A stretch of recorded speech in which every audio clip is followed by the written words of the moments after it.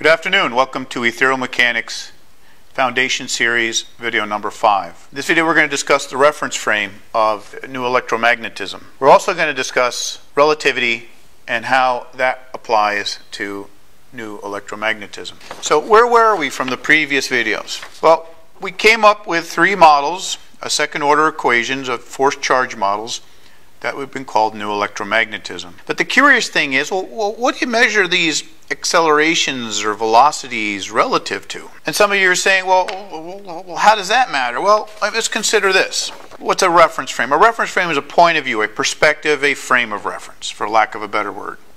And let me explain this busy picture to you. Here you've got 2 ships, a message in a bottle, a rock popping out of the water, an island, a cloud moving in the sky, and a star up in the sky. Let's say you're on one of these ships and you want to measure your velocity.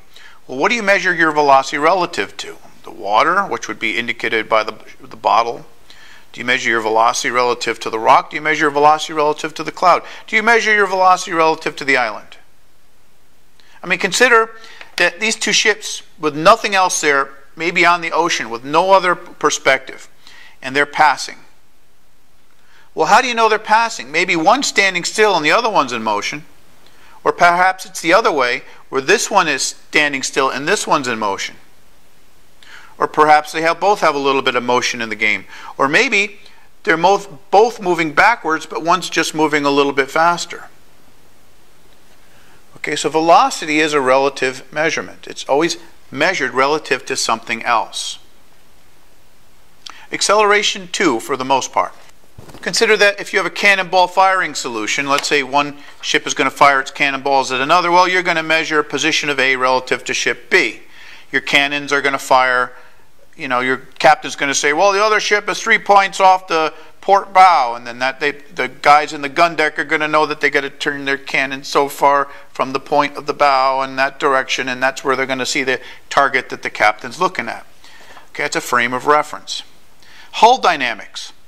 Well, how your hull reacts with the water and the viscosity of the water and the Bernoulli effect, well, that you're going to measure then the velocity of the ship relative to the water to get a good indicator in how to compute that. The thrust that your sails produce is going to be the velocity of the wind relative to the sails. Okay, if you sit here and say, well, my thrust is going to be relative to my velocity relative to the star, it isn't going to mean anything. For thrust, it's going to be the velocity of the wind relative to your sail, which is going to be more indicated by the velocity of the cloud relative to you, considering that the cloud is more likely an indicator of airspeed relative to you. For navigation, well, okay, what's your land speed? Well, then you measure the velocity of the ship relative to a stable land point. Well, what's your airspeed? Well, you can measure your ship relative to the cloud if you going to have a good measure of airspeed. What's your water speed? Well, you can measure the ship relative to the bottle, which should be a pretty good indicator of what your water speed is. Okay, for navigation, you're probably going to measure your position relative to stable land artifacts and then look up on a map to see what your position is. If you're out in the middle of the ocean and have no visible land cues, you're going to use the stars to navigate by. Okay, so I think I beat a horse to death on that. So the reference frame is important. Okay, so for any scientific measurement or observation requires us to understand what the proper or useful reference frame is in which the measurement's meaningful, like land speed or airspeed or hull dynamics, yada, yada, yada. And consider this example.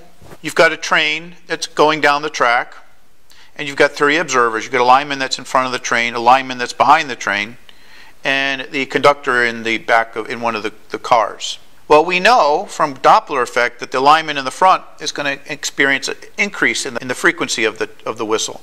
The lineman that's behind the train is going to hear a downing of the frequency of the whistle. And because the conductor is moving with the train, he's not going to notice any difference in the whistle of the train, whether the train's in motion or whether the train is standing still. And so, knowing what's the useful reference frame here is important to understanding how to compute everything. And so what's the reference frame for new electromagnetism? So let's go back. I'm going to take you on a guided tour of the evolution of reference frames, or what relativity calls reference frames. And let me just tell you that the historical order in which these things were figured out is a bit convoluted. It's not really good for understanding. So I'm going to give you the tour in a logical, step-by-step fashion, the way it should have been figured out, so we can see a completely different understanding of what really occurred in the past 200 years. So first we have to understand that we live in a twister world. This is like an amusement park ride where if you're here, these twist around this and this whole thing twists around. If you've ridden on this ride, you know there's a lot of G-force involved in riding on this ride. But we do live on a situation like this.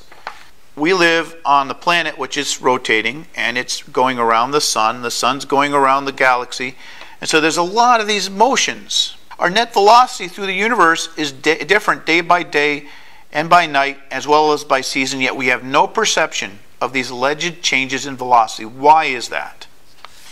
Well, because nature is nice to us. Otherwise, civilization may not be possible. I mean, consider that in the early days of man, we just built buildings by stacking blocks on top of each other. Well, take a set of kids' toy blocks on this system and try to build with those toy blocks on this while trying to take the ride. Your blocks will be sploon all over the place. We'd have experiments would have different results. There'd be tidal waves, extreme weather, etc., etc. Science would be difficult because in a twister world, Newton's apple would have fallen not straightened down, it would have gone on a path something like this. Try to figure out the laws of gravity then. And so we have invented this thing that we call it Lorentz invariance. It wasn't called Lorentz invariance back then, but that's what it would have been called if we were to name it back then.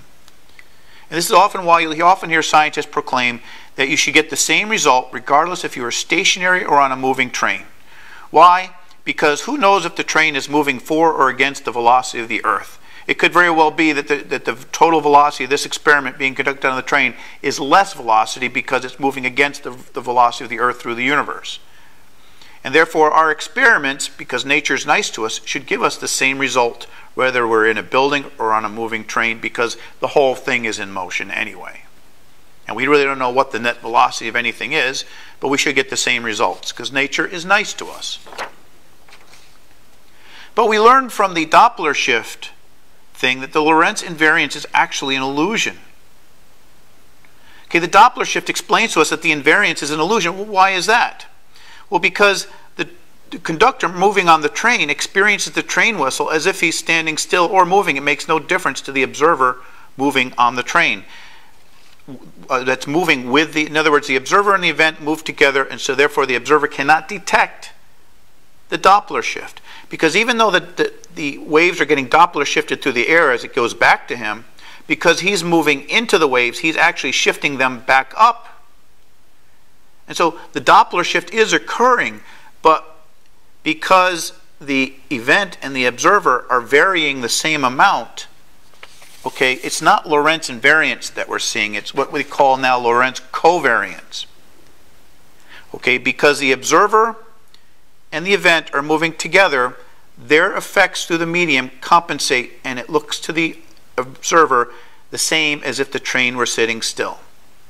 And that's what we call covariance. It's not invariance because it is varying. We know it's varying with the velocity. It's just that the observer, because he's moving with the event, his variance is varying in such a way to compensate for what he's seeing or observing.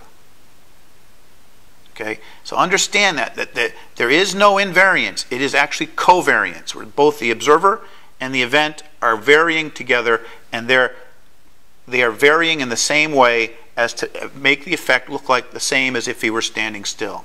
But we know that that things are varying because observers that are standing still are getting two other different measured frequencies. Let's be very clear about that.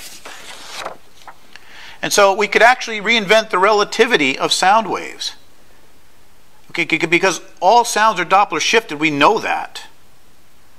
Okay, but because the observer's perceptions are undopplered based on their velocity relative to the medium, then we can compute all effects based on the relative velocities between the events and the observer and discard any discussion of the medium. Okay, if we did all the computations saying, well, this is Doppler shifted relative to the velocity of the air, it becomes to the point where you can actually throw away the medium altogether and just consider the relative motions between everything. Where covariance is a special case of relativity because the velocity is the same.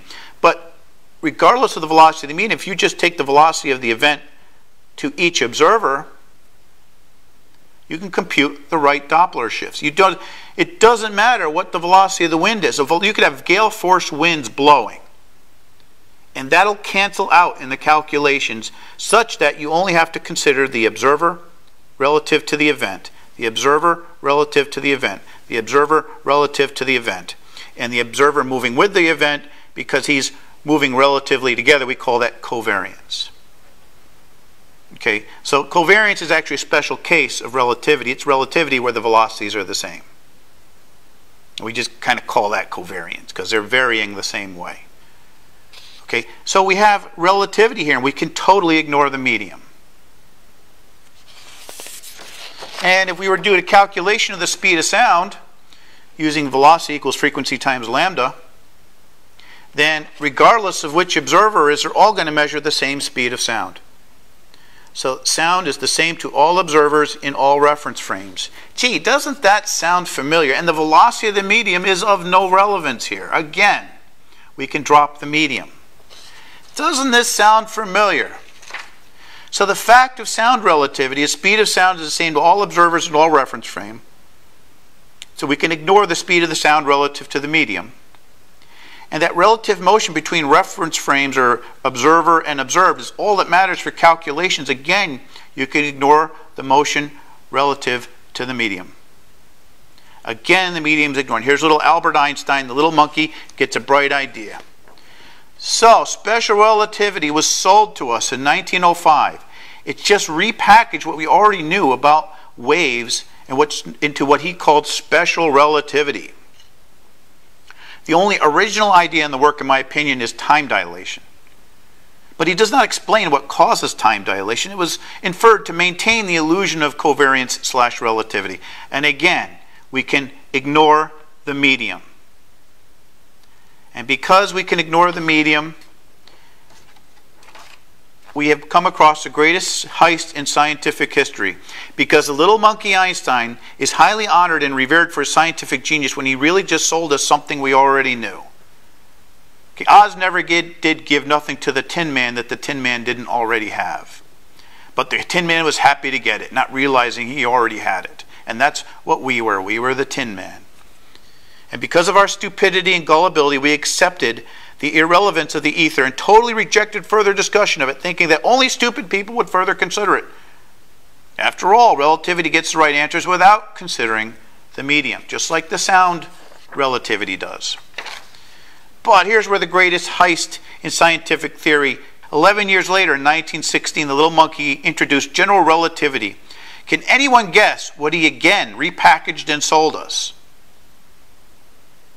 Can anyone guess? What did he now repackage and sell it to us again? A medium. Oh, but he called it the fabric of space-time. I'm sorry, friends, it rose by any other name. And the little monkey was careful not to discuss the propagation of light with respect to this new medium. Otherwise, people would have caught on that he basically sold us another ether. So in the next video, I'll show you that light and gravity are the same damn thing. So this is the greatest bait and switch scam in history of science. After all that rejection of the medium in special relativity, 11 years later, the little monkey sells us a medium right back to us. Okay, a medium is a medium. I don't care if you call it the fabric of space-time, the ether, the zero-point energy, quantum flux, dark matter, dark energy. We always come back to unempty space, and we'll come back to this later. So again, I just want to reiterate that covariance is a special case of relativity. And relativity is a special case, a simplification that allows us to ignore our absolute velocity, that's the velocity relative to the medium, when making scientific observations. But it's a special case. And we have to keep coming back to the medium because it doesn't explain everything. It's just a good simplification that's valid under limited conditions. For example, we go back to the sound relativity. Okay, sound relativity is a special case because if the train were going in reverse at the speed of sound, the observer moving with the train would never hear the whistle. Because if the train were moving this direction at the speed of sound, he would never hear anything. And therefore, there are conditions under which sound relativity breaks down. Okay, and there's other situations where the special case, the simplification offered by covariance relativity, is not useful. In other words, it gets the wrong answer. Okay, and so therefore general is universal. This is why general solutions require us to return to the medium. That's why the little monkey had to return and offer us a medium back, because you can't do everything with the special case, special relativity. And that's true in the sound case or the light case, because you have to do everything. If you want to do everything, you have to come back to a medium. The relativity stuff is just a special case that allows you to ignore the medium, but that's only good under limited conditions. So in order to explain how the illusion of the special case relativity is manifested, a theory of everything, okay, has to explain how in this special case, special relativity, whether it's sound or light, can give you the illusion of covariance or relativity. And we have that with the Lorentz-Fitzgerald contraction case, because this velocity is the velocity of the experiment relative to the medium. And it's with this contraction equation that you can explain the covariance of the Michelson-Morley experiment. Without it, there should be no covariance to the Michelson-Morley, but because of it, you have the covariance. And you get the illusion of the Michelson-Morley experiment that you're not in motion. You need this equation, but this has to be based on the velocity relative to the medium. That is well understood. So relativity is just a special case. That's both the same for sound relativity or light relativity. Waves moving in a medium. Okay, so the reference frame for new electromagnetism, because I was able to derive time dilation from new electromagnetism, then the reference frame for new electromagnetism is also the medium, which is the same medium for the Lorentz-Fitzgerald contraction, which is the ether.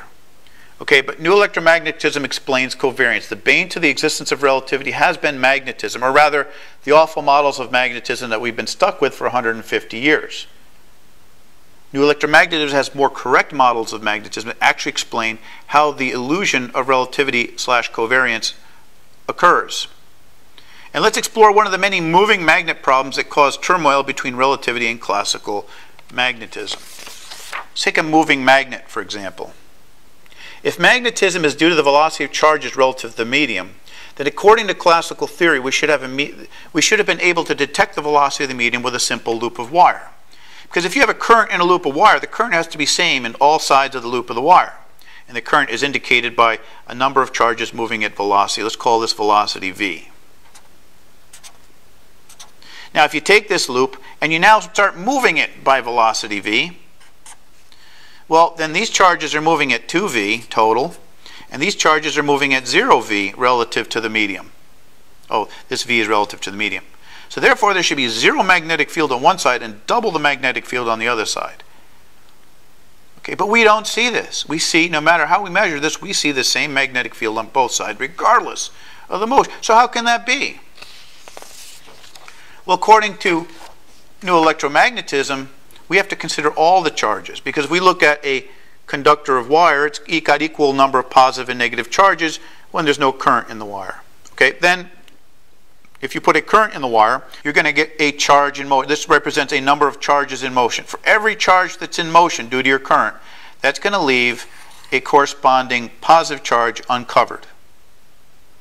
And so when you consider your current loop in a properly account for all the charge motion, you're going to have v for the charges in motion, v for, let's say we're still using v for the velocity of the experiment.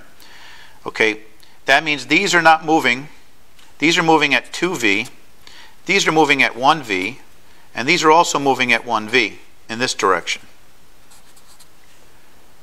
Okay, having a positive charge move at 1v in this direction is the same thing as having the same amount of charge of negative charge move in the opposite direction. So it would be like having a current of 4 moving at the velocity v in this direction, negative charges.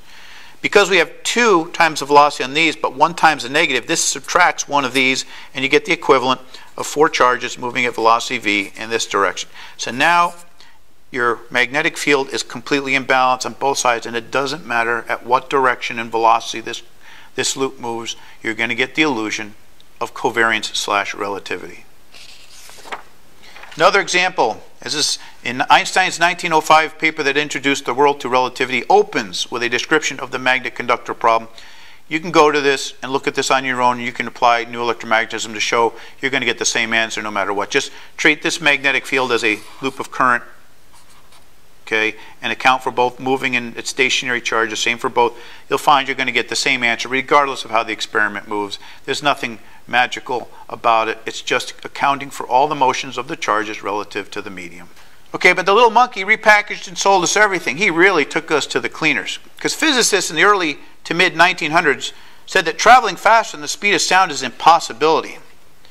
It didn't matter that military cartridges of the day, the bullet would arrive long before the crack of the rifle did, which means the bullets, this part here, were moving faster than the speed of sound. But facts don't seem to bother physicists because their equations showed that as velocity approaches the speed of sound, the force acting on the bullet or the object is going to go to pretty much infinity, and you're never going to be able to cross the sound barrier. And so Einstein just took this and crossed out sound, replaced it with light, and he sold that to us too. Because where there's an engineer, there's a way. It requires us to stop ignoring the medium and stop listening to physicists. Because in 1947, engineers, by taking an airframe designed very much like a rifle projectile, were able to break the sound barrier, and we're able to break it, pretty readily these days. And so we have to stop listening to physicists, because I'm telling you right now, faster than light starships are indeed in our future. As long as we don't blow ourselves up and we can break the stupid barrier first, we're going to break the light barrier. Again, we can't ignore the medium. And what's the medium? Well, many theories require unempty space. Some call it the fabric of space-time, the ether, the quantum flux, zero-point energy, dark matter, dark energy. It does not matter if this stuff is real or only an abstraction, as long as it provides useful answers. So I chose ether without the A. I chose to call this stuff the ether to show lineage to the classical ether model with the A. Some differences are, as my model is not stationary, it's very dynamic. It's not fine and wafty, it's very dense.